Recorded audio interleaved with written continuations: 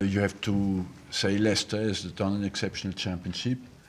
We lost only 3 games, and it's not only us who are behind Leicester, and we have beaten them twice.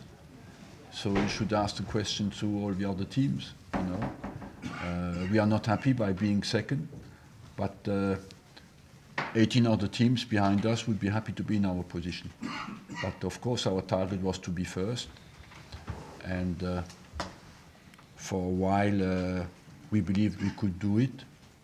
But I knew always that the second part of the season would be tough, because we had to go to many different places. We had to go to United, to City, to Tottenham, to Liverpool.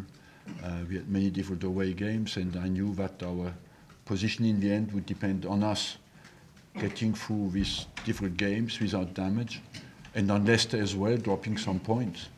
But it was not only us, it was Tottenham was in a better position than us for a long, long period, and City as well. So I think we kept going until the end, and we, at the period where it was very difficult for us, we kept togetherness, and we have now not lost for 9 games.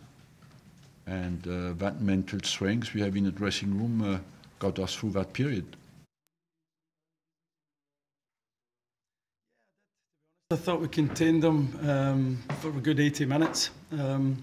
Obviously we had a couple of enforced changes before the game with 2 international players who have come out the back 5. And we've asked 2 midfielders really to play in there, and I thought they coped admirably. I must admit, I thought they worked extremely hard. Having conceded a goal very early on, you fear the worst, as I'm sure most did.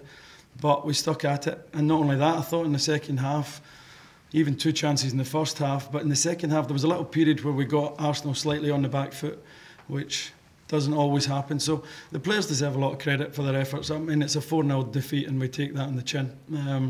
But again, I thought it was harsh, the 4-0, to be honest.